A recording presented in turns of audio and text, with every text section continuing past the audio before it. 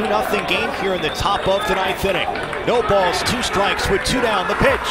It's swung on and missed. It's dropped in the dirt, picked up by Hastings. He throws to first, and they got him. Tulane combines for a no-hitter tonight at Turchin Stadium. A brilliant pitching performance by Braden Olthoff.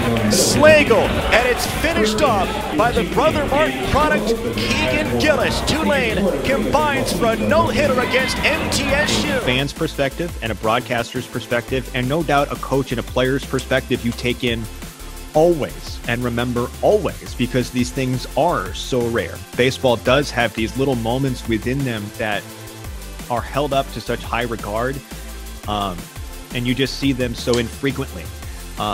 And a no-hitter is absolutely one of them. For me personally, it's the first time I've ever called a no-hitter. I have been around games that were close to being perfect games that got to the 9th innings, but didn't end up being that.